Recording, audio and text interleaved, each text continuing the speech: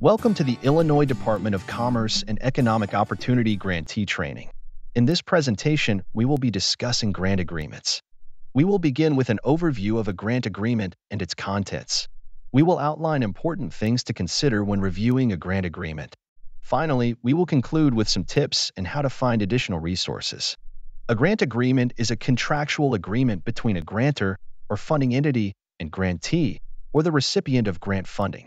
This agreement outlines in detail the parameters, requirements, and expectations of both the grantee and the grantor. This document contains everything you need to know about your grant.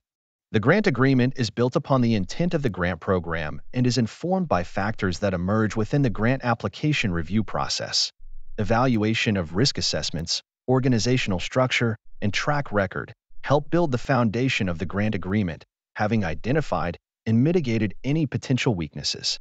It is imperative that grantees thoroughly review the grant agreement and use it as a reference when implementing a grant program.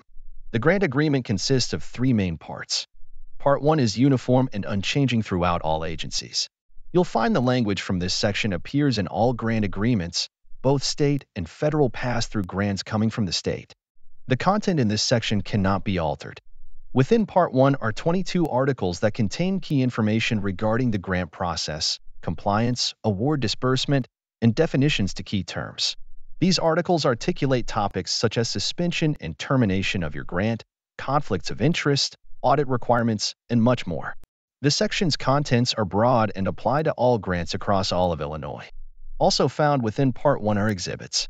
Exhibits outline specific hallmarks and expectations for the implementation of your grant program. Exhibit A covers project description. Here, you will find a comprehensive description of the core functions, activities, tasks, or products associated with the grant agreement. The language within this section will be clear and specific. Exhibit B covers deliverables and milestones. Deliverables include services, goods, products, and other items to be created, developed, or performed by the grantee. Deliverables are specific and targeted results expected from the activities outlined in Exhibit A, serving as a checklist of what is to be accomplished throughout the term of the agreement and measurable to determine if the grantee has satisfied all obligations. Milestones are important events that must occur at specific points throughout the term to effectively achieve goals. Within this section, you may see timelines, dates, or other measurements where appropriate. During your grant, you will be required to meet deliverables and milestones. Exhibit C captures contact information.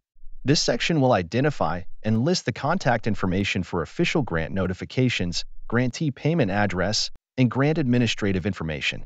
These official notification contacts are the individuals authorized to commit the resources of the organization and take authoritative action when issues of grant compliance occur.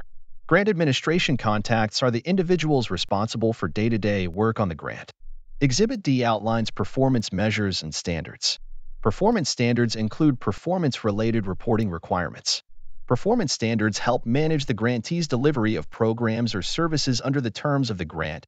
Performance standards may be set for performance measures to establish minimum thresholds for acceptable performance. Performance measures outline performance-related reporting requirements and describes the performance measures that are to be evaluated throughout the grant term. This section identifies data points that the grantee must provide and includes method and timeframe for submitting periodic performance reports. Exhibit E, specific conditions, lists specific conditions imposed based on the risk assessment and merit review of the application. If applicable, also includes methods to remove the specific conditions. This section may not be applicable to all grant agreements. Part 2 outlines agency-specific requirements. These are explicit requirements outlined by the funding entity or grantor.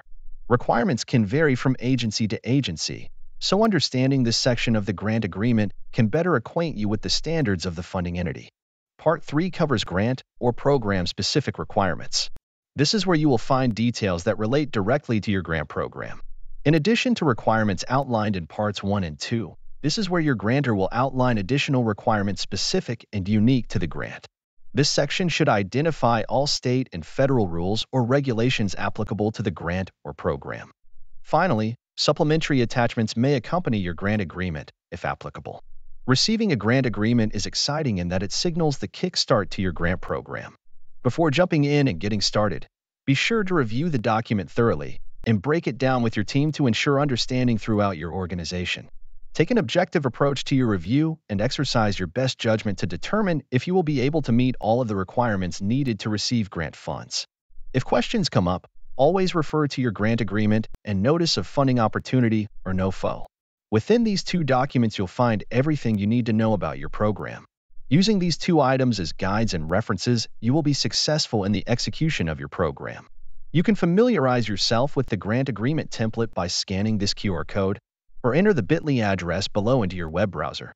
For additional resources, please visit DCEO's Grantee resource page by scanning the QR code with your mobile device or visit dceo.illinois.gov/DCEO-grants.